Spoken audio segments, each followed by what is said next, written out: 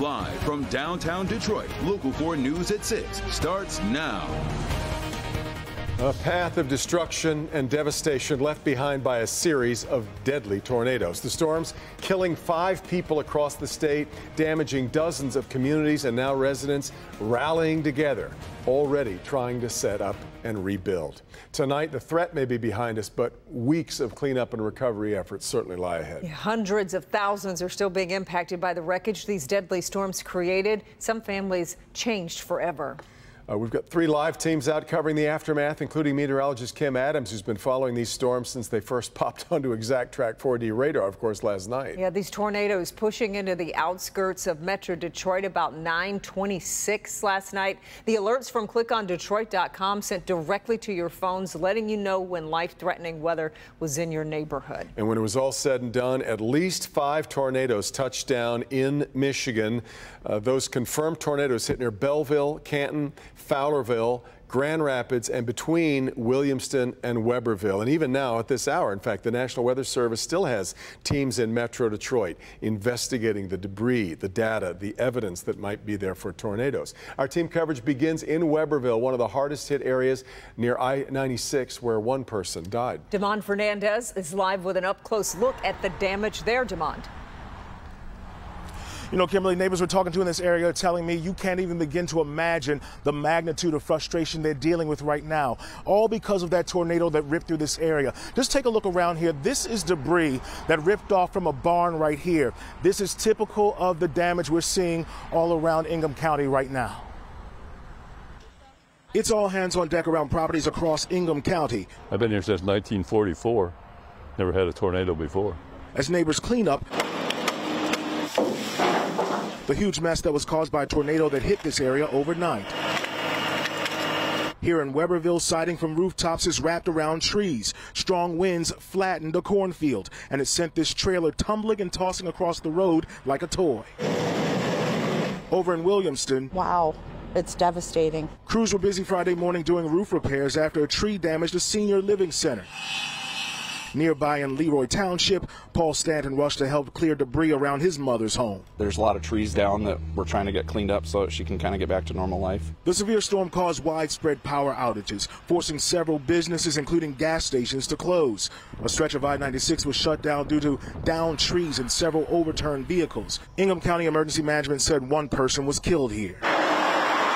Down the road in Fowlerville, Munsell Farms is among neighbors dealing with damage too. Well, we lost part of that roof on the old cow barn, and the hay barn, we lost 2/3 of that. Went through part of the greenhouse. Frank Munsell almost choked up in tears while discussing how hard his property was hit. How are you guys going to deal with this? Get up every morning. This is tough. Yeah, yep. It's not a good thing, but we'll make her.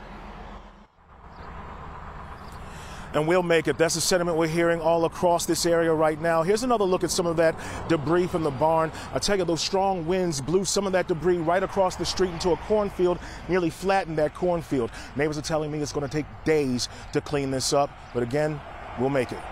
In Weberville, I'm Damon Fernandez, Local 4. Okay, Damon, we appreciate your report. Devin.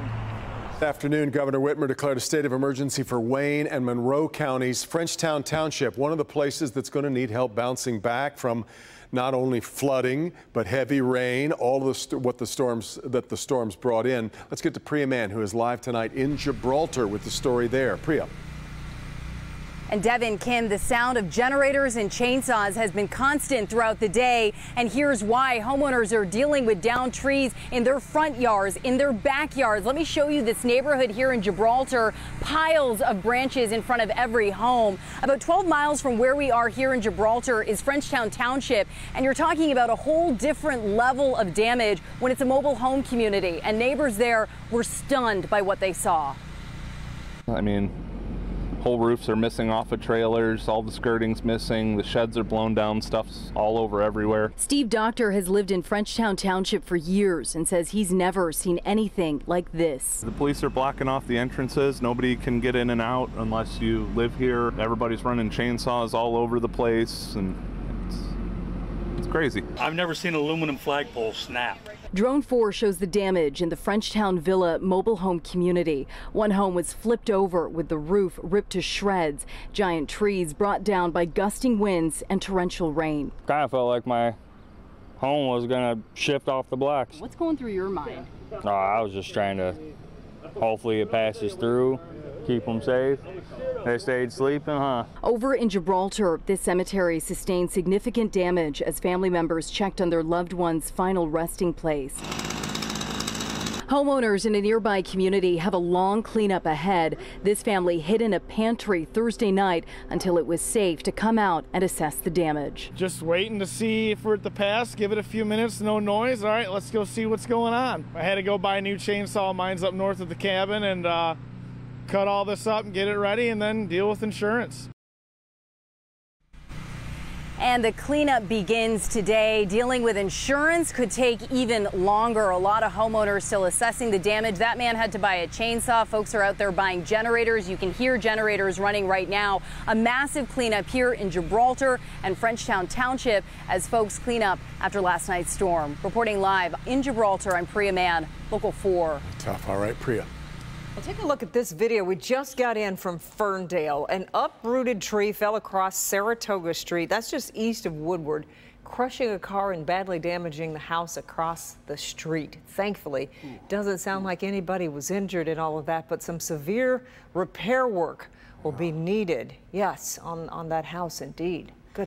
Let's move to this. Take a close look at this. Is from My Picks. This is Walled Lake. You'll notice a boat propeller sticking up out of the water. That's because last night's storms flipped a pontoon boat and its hoist upside down. And we are getting hundreds of My Picks like this. And to send us yours and to see what other people are posting, head to clickondetroit.com/mypicks, MIPICS, and select weather from the drop-down menu.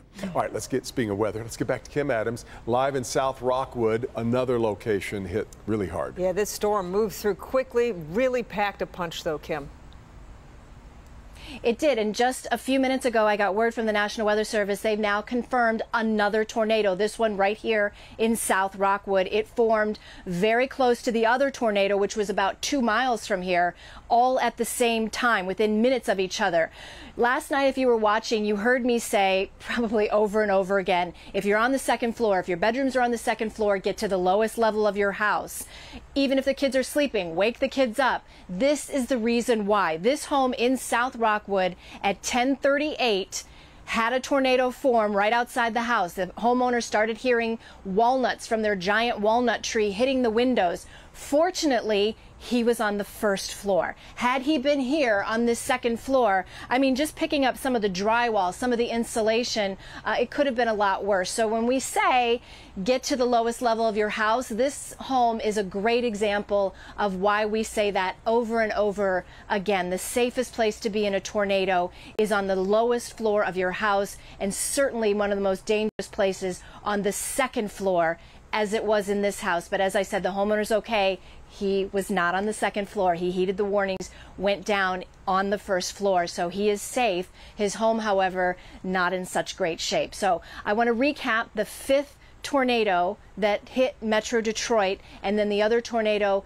in Grand Rapids. So we had a very busy time last night. Let's go ahead and take a look at the one that hit Newport. This one formed in Ash Township on a farm, and it moved quickly to the southeast over a mobile home park. So as we look at the velocity, you can see that the red butted against the green, again indicating there was rotation. This was at 10:38. And oftentimes what happens and what can happen is that a secondary tornado will form, and it appears as though that's exactly what happened, because that Newport tornado hit right around I-275 and 75 just north of Newport, went over to the Frenchtown Villa mobile home park, but a second tornado did now hit where we are right now. We've been out here since 4 o'clock this afternoon, and I can see why that the National Weather Service has now confirmed that South Rockwood now just confirmed our fifth tornado within really an hour's time last night. But the homeowner is safe.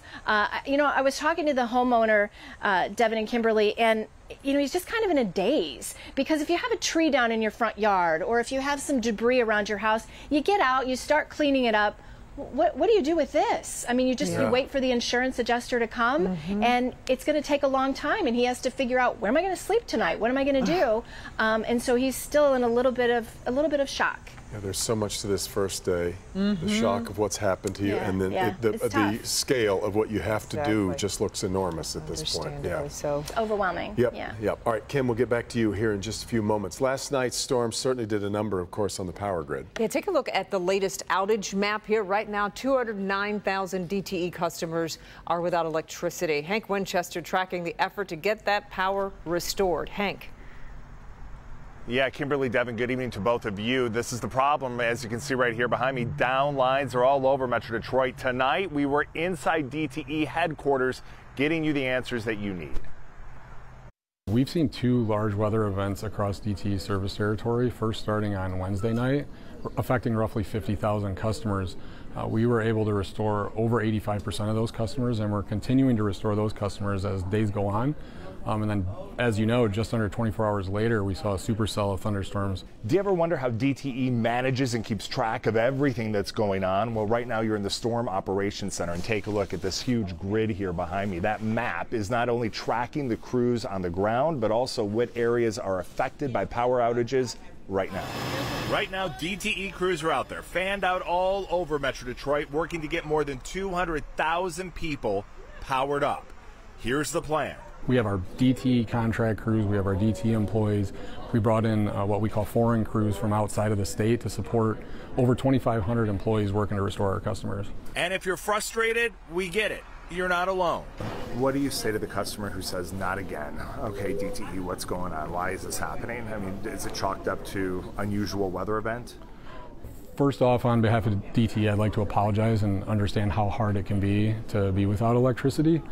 We have seen multiple extreme weather events across DTE, not only this week, but multiple events this year. The Storm Operations Center manned 24/7. Crews are working to identify problems, and they're working to get into your neighborhood. Back out here live in Southfield, we know those men and women working all over Metro Detroit in your neighborhoods. They're doing what they can to get that power restored. DTE also needs some help from you, though. If you feel like you haven't seen a crew in your area and your power is still out, make sure you either use that mobile app to identify the problem, let them know what's going on, or call DTE directly, give them an update. We're live here tonight in Southfield. Hank Winchester, help me, Hank, Local 4. Okay, Hank, thank you. Wayne County issuing a health advisory asking people to stay away from the River Rouge, the Huron River, and the Detroit River. And here's why. The flooding caused local public works departments to discharge some wastewater, which was untreated or partially treated into those waterways. So the bottom line here, avoid all contact, keep your pets away, avoid eating any fish caught in these rivers for the time being. If you do come in contact with water from any of those rivers, avoid touching your face, wash the exposed areas immediately with soap and water. Meanwhile, in Detroit, Mayor Duggan and city officials announcing a new plan to clean up storm-related tree damage. An additional 30 pickup crews being brought in to help. I expect all of these dead trees and branches removed from this city in the next 3 weeks. We're not going to let this linger across the city. It's going to be a massive effort, but we're going to be out there every day. And there's a phone number Detroiters can call, 313-244-4444. 313-244-4444 from 7 a.m. to 9 p.m. daily to report storm-damaged trees. Residents asked to help each other haul tree debris to the curbs right away. That will help move the process along.